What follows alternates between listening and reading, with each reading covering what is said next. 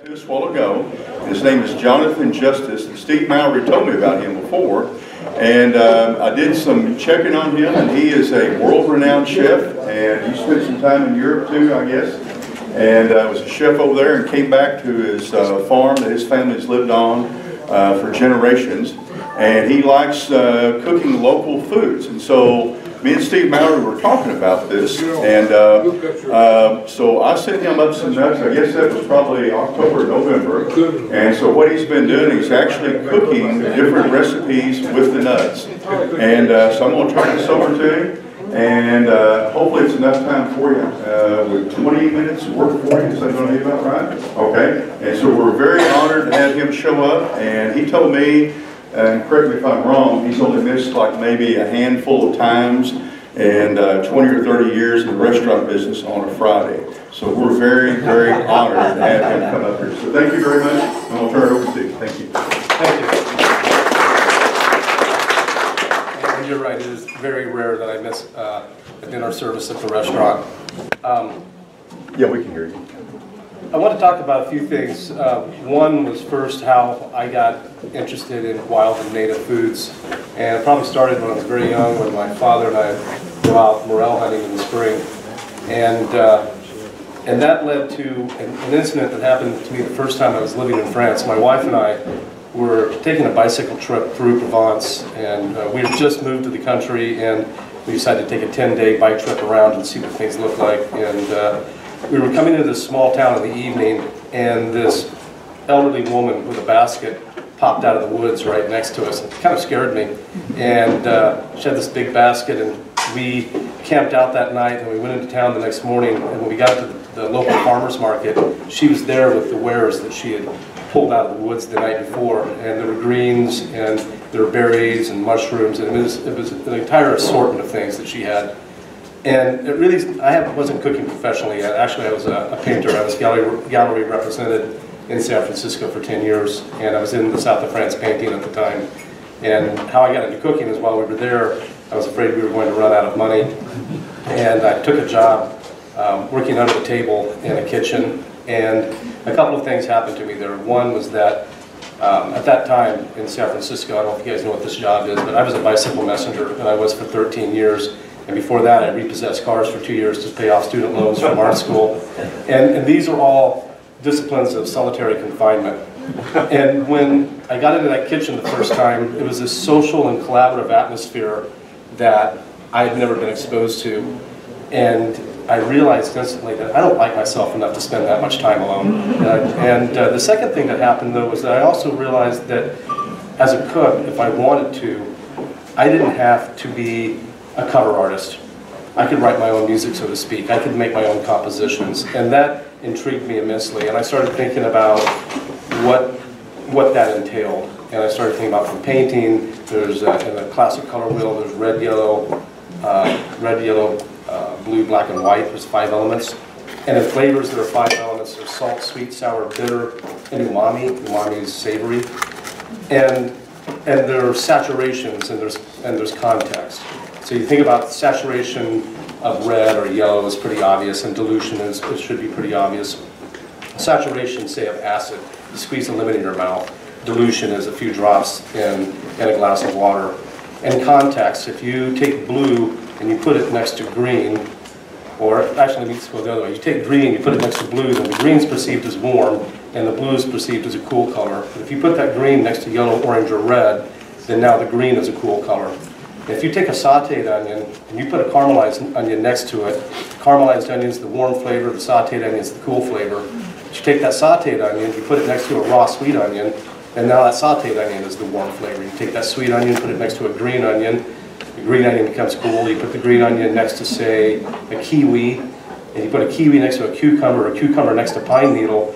How you perceive warms and cools, how you perceive flavors are contextual. I learned very young. My family had the drugstore where we are was in my family for 92 years, and the property where the building is has been in my family in April 175 years. And when I was very young in the soda fountain, I got a 25-cent a week allowance, and that 25 cents would get me a nickel, give me a small Coke, I would give me a candy bar, I'd give me a small bag of Guy's potato chips, that were local potato chips up here in Kansas City.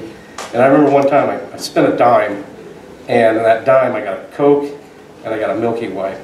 And I remember I had a sip of that Coke, and I was probably 8 years old, and I was like, oh yeah, that's good. And then I had a bite off that candy bar, and I was like, oh, that's good too. And then I went back to the Coke, and I was, oh my God, it was awful. Next to the sweetness of that Milky Way, the Coke just couldn't stand up to it. So that's how the early formulations of me started to think about food. I want to go back to then wild foods. So I got back to the States and went back to San Francisco, and I started cooking more and more. And by 2004, I quit painting and was cooking full time. Became an executive chef in San Francisco. Then we moved to Paris, and I became the what's called the chef de cuisine, or second in command, at a very well-known restaurant called Restaurant Pure. That was the beginning of a starting of a movement that's very big called the Bistronomy movement in Paris. And then I was offered a job as an executive chef in the south of France on the Mediterranean, and I was there for the next 2 years. When we came back to the States, we stopped by Smithville, where I'd grown up, and visiting family. We were planning on moving to Montreal, and the building that I had grown up in, basically not my house, which was the drugstore, had just become vacated. And we started thinking about the possibilities of maybe putting a restaurant there. I started looking at agricultural infrastructure, because we are a very serious farm-to-table restaurant. And I knew that I wanted to do, if we wanted to do this, I didn't want to do food that was about France. I didn't want to do food that was about California or Italy or Spain. I wanted to do food that had a statement about there, which is somewhat here. I mean, it's, I'm trying to do food, I call it country food on steroids. It has to say to me, when I'm developing dishes, does this say something culturally and geographically about where we are? So things like Parmesan cheese, truffles, balsamic vinegar, I don't use those. We culture all of our own vinegars, we bake all of our own breads. Some things I really love, and we've found substitutes for, like capers. I really like capers, but we've been pickling. I've tried to pickle 100 different things out there to try and find a substitute for capers, and the closest I've gotten to, and they're not native, but the little daylily flower buds when they first come out, we pick those and pickle them, and they're pretty delicious. But we have 3 properties that are dedicated to the restaurant that we're growing food on. And the restaurant has, at its core, we're using whole animals. And so other than steer, which there's just way too much grind on it for me to use, I buy the whole animal. We use everything on the animal. We do all of our own meat curing, all of our own sausage making. My menu freaks a lot of people out. When you see face meat and trotters and tails and tongues and blood sausage, I take great pride in making things with these offal or variety meats that people have either had before and didn't like, and often maybe it was because it wasn't in the hands of someone who was as OCD as I am. I spend an immense amount of time, my flavor palette is from here, and things like something as simple as chicken livers. I don't like chicken livers, but I spent a long time developing a technique to change the flavor and the texture. I don't like the texture of chicken livers in particular. And so I put them on changes of milk over and over again, and then we put them on a cure, and that leaches some of the iron and iodine out, and then it tightens the grain up, and then we wrap them in our house cured smoked bacon, and we grill them till they're really crispy on the outside, and I can eat those all day long. And pork sweetbreads. I spent 2 years developing a technique to make pork sweetbreads not just palatable, where people would say, well, I had no idea these could taste like this, but stomach and kidneys and all of those things. So that's one aspect of what we do.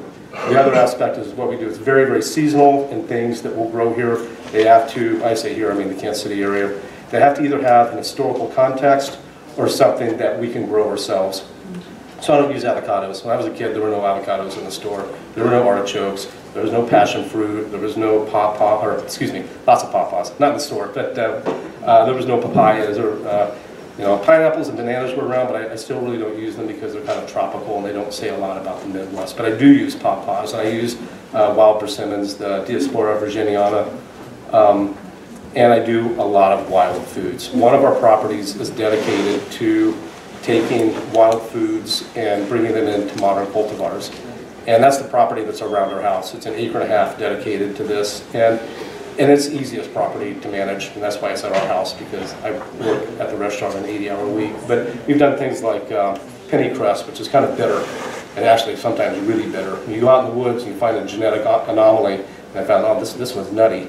So we gathered the seed from that plant, and we planted rows from that plant, and we got bitter, bitter, bitter, bitter, bitter, nutty, bitter, bitter, nutty, bitter, bitter, nutty. And then we eradicated all the bitter, and we took the nutty plant again, and we did those and planted those out again. And then we got bitter, bitter, bitter, nutty, bitter, bitter, nutty, nutty, bitter. And after about 6, 7 generations, we've gotten it down to nutty, nutty, nutty, bitter, nutty, nutty, nutty, bitter. But the thing is that because they're wild, we'll never completely eradicate, because of cross-pollination, we'll never get all of the bitter. There'll be some plants that are going to be that way. But the Chinquapins were, when they were brought to me, I found them very interesting because it's right up my alley. And I want to talk a little bit about native foods and why we eat what we eat. And when my ancestry, as I look around, I think most of the people here, your ancestry is European descent. When we came here in the early days, I mean, a lot of it was the Puritans, and we looked at the Native Americans, and we said that you're heathens, you're subhuman, and you're not Christian. Therefore, we're not going to eat what you eat because your food has not been blessed by our Savior and our Lord Christ and our God. And so we brought everything with us.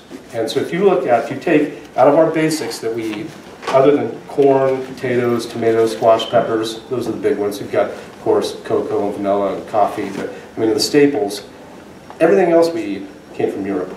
Almost all of our fruits, all of our leafy greens. There's not much in our diet in the grocery store that was here. So when we're growing the native plants that are here, one thing, there's a cornucopia of foods that are out there that people were eating before we showed up as Europeans. Now, the rest of the world, as we went from the hunter-gatherer society into the agrarian society, we did exactly what we're doing on our farm. We were picking plants for flavor, for nutrition, for medicinal, and for preservative qualities. And when you found one plant in those that they were gathering that was particularly strong in that, when we started planting plants, we planted those strong seeds. And then over years, we developed our modern cultivars. And that is, I think, I'm not an expert on plants at all, but it seems to me right up the alley of what you're trying to do with the Chinquapins and what I'm trying to do personally with a myriad of plants. One of the things about coming to the Midwest was that I felt like that no one had ever done, from a chef's point of view, a serious survey of what was wild and out in the woods, and had gone about really developing flavor profiles in the same way I was talking about doing with varietal meats and offal, like taking wild plants that people say, oh, that's bitter, or that is really, really sour, but taking those and putting them in context with other flavors, because there are no bad flavors, they're just bad combinations of flavors, i.e. the Coke after a Milky Way. Don't try it. But that is where I am trying to go with what we're doing at the restaurant, and it seems to be ties into the Chinquapins. Does anyone have any questions about our little endeavor up in Smithville? Just from what you heard AJ talking about the analysis, what's your thoughts on that? With that, is this something that you think more people will like rediscover? They used to know it, but with this being brought back, what's your thoughts on that about a food source? I think it's very possible. There are, you know, just like other wild plants, there are always limitations that have to be thought about. A efficient way to get them out of the shells, and also, I believe me, I've cracked. I had in the past couple of weeks, some were sent to me. I had probably, I don't know, half gallon of spent shells, and probably half of them I did with my fingers. My fingers have gotten very tough in the last couple of weeks. There's, I noticed in some of these there's some kind of little mealyworm in some of them. Do you know what it is specifically? Chestnut weevil. Okay, is Yeah. that is that the ones I sent you? I did not de-weevil them. I should have. I just now realized. No. That's fine. That's part of wild foods, and that's how, you know, we raise everything. We're not certified organic, but you know, there are bugs out there, and that's that's just part of it. Yes. What characteristics of the Chinquapin capture your imagination, and how do you think you'll be using them? It doesn't taste like any other nut I've had.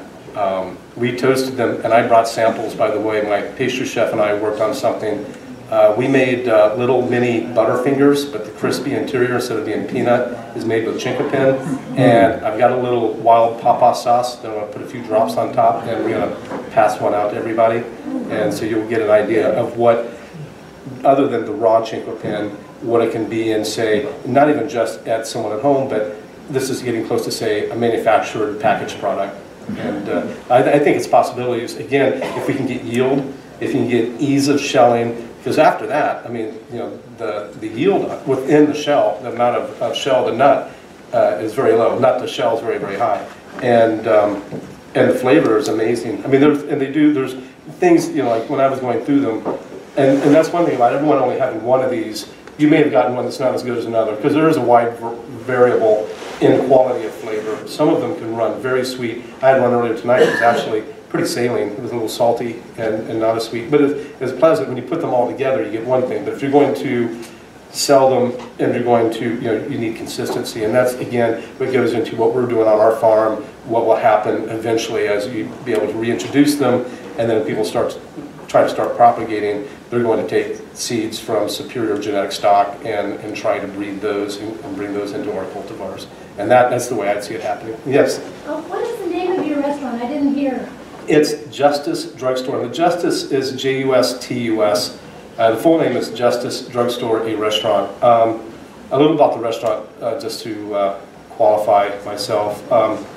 We've been written about in every major food magazine, about a dozen issues of Food and Wine magazine, half a dozen issues of Bon Appetit.